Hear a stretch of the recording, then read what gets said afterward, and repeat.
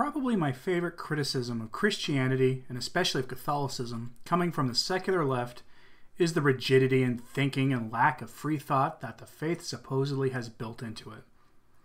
We're all totalitarian thinkers who would vote away our alleged rights to freedom of expression and freedom of thought, or so our critics say. In fact, not only would we restrict the rights of others to speak freely about certain things, like blasphemy or pornography, but we'd reinstitute the Inquisition and punish people for thought crime. I mean, the church had an index of banned books. That's how the enemies of the church think, at least a certain kind of enemy. The problem with this thinking is that we're usually the ones who are always defending our rights to speak. Christianity is diametrically opposed to the values of the world, regardless of the ideology of some faction of the world. Catholicism doesn't neatly line up with the secular conservatism, progressivism, or libertarianism, and in fact is starkly opposed to socialism, feminism, and other secular false gospels. So it should be of no surprise to anyone that we earn the ire of secularists of all stripes. If the secular progressive left wasn't such a threat to the moral order right now, more lay Catholics would be decrying the economic injustices perpetrated by the various secular forms of American conservatism. I say such political things right now because of two stories that are strikingly similar. Both involve Catholics in positions of elite power in intellectual institutions, and both have been silenced by secularists for thought crime. I'm not talking about the Kavanaugh confirmation hearings, though one story does touch on that circus. Instead, what we're talking about here is the violation of a most basic American value, one that is required for an increasingly polarized system to work. That value is, ironically, tolerance of opposing ideas. We are told constantly that we need to be tolerant of others, and that as Christians we fail to be tolerant. That Jesus was tolerant, which is a weird claim in and of itself. We are told by the most intolerant people in our country that we must be tolerant. And it is this intolerance that has led to the silencing of two Catholic figures in positions of power. The first story comes from NPR, that has been reported by fake news CNN and other mainstream media outlets. Headline: A dean at a Catholic university suspended for tweeting about Kavanaugh accuser.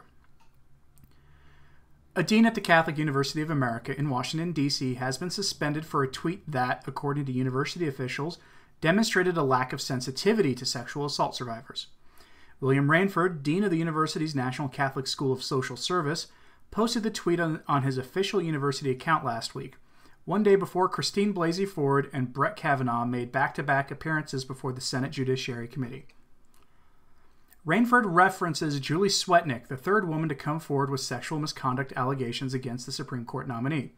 Swetnick has alleged that she witnessed sexual assault by Kavanaugh during a party and was herself the victim of assault in an incident where Kavanaugh was present. Kavanaugh has denied the allegation. In his position as dean, Rainford oversees the university's undergraduate, graduate, and PhD programs in social work. As an aside, in the ongoing Kavanaugh confirmation saga, Swetnick's story has been repudiated by a lot of people, including apparently her own family. That's why you haven't seen any Democratic lawmakers really grabbing onto her account of things. And also that article did very mumuch tone down the nature of the assaults, which she claimed was a sort of institutionalized rape gang scenario. But let's continue. Quoting Rainford, Swetnick is 55 years old. Kavanaugh is 52 years old. Since when do senior girls hang with freshman boys? If it had happened when Kavanaugh was a senior, Swetnick was an adult drinking with and by her admission, having sex with underage boys. In another universe, he would be the victim and she would be the perpetrator. Woo, lad. I don't know if Rainford is aware of the state of higher education in the U.S., but virtually all schools, including Catholic ones, have bowed to the altar of feminism. Saying things like that, even if true, is not allowed, as he soon found out. More than 40 graduate social work students walked out of their classes to protest Rainford's tweet the following afternoon, according to The Tower, Catholic University's independent student newspaper. That's code for a left-wing rag. The students created a petition of demands, including Rainford's resignation, an apology from University President John Garvey, and a university donation to the Rape, Abuse, and Incest National Network. I was very upset that, one, the dean would say something like that, but also that he would be so nonchalant about students here who are victims of child molestation and sexual assault. Bianca Andrews, another social work graduate student, told the paper. This is at a Catholic school. The secular outrage mob exists in virtually all universities, and they are especially primed for punishing thought criminals. And this is why I am so afraid for the future of the United States. These are the future leaders of the country, and these students are presumably the future intellectual leaders of the church in America. The very best theologians I've met in life went to CUA and are faithful Catholics. One wonders what happened.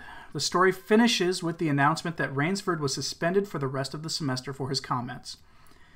For the record, Catholic University of America is a signatory to the infamous Land O'Lakes Statement, which basically declared that Catholic universities don't need to submit to the authority of the Church in order to remain Catholic. That certainly is reflected in this case, as a truly Catholic institution would not have bowed to the secular feminist agenda with such vigor as they displayed here. And at some point in the future, I'm going to do a video on the Land O'Lakes Statement. The second story comes from Oklahoma, specifically the University of Oklahoma. Again, it involves a dean who is Catholic and is being punished for violating the norms set out by our overlords in the matriarchy. Headline: University of Oklahoma College of Law Associate Dean resigns. OU College of Law Associate Dean for Academic Affairs and Associate Director of the Law Center, Brian McCall, voluntarily resigned today after controversy over his views on women written in his 2014 book. That was 4 years ago.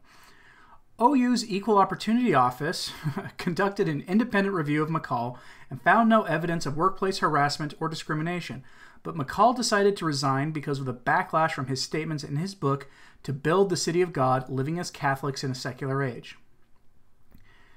Here's a quote from his book that's in the article. Women must veil to their form to obscure its contours out of charity towards men, McCall wrote in the chapter Modest Contact with the World, Women in Pants and Similar Frauds.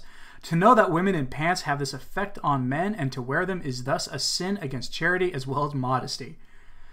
Dean Joseph Harretz Jr. sent out a statement to the OU law community. It said in part, the OU College of Law is a place of inclusion. Beyond ensuring that the college is free from illegal harassment or discrimination, the college must prepare tomorrow's leaders, our students, for the world in which they will serve. It would be a disservice to them if we did not provide an educational experience that presents diverse subject matter, encourages thoughtful conversation and debate, and prepares them to practice in an increasingly diverse world. Wow. Dean McCall's crime is the repeating of what had been the Church's social norms for centuries. In traditional Catholic circles, nothing he said would be controversial. I recall hearing an interview with Dean McCall on a YouTube channel somewhere or another some time ago, and was at the time surprised that he was able to get away with committing such heinous crimes as advocating for traditional gender norms while working for a public university. It seems that even in relatively sane Oklahoma, you are not permitted to be authentically Catholic. And if you're a Catholic who is perplexed at the idea of women veiling, that practice is the norm still in virtually every traditional parish in the United States, and is a social norm in many Catholic countries. We're not talking about veiling the way you see women forced to in countries run by the Mohammedans, but more akin to what you see in Eastern European countries.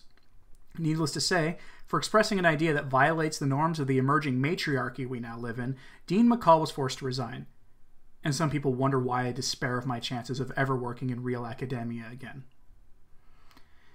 If you like videos like this, like and share this video and subscribe. I can be found on Twitter and Facebook with links in the description. For Return to Tradition, I'm Anthony Stein. Ave Maria.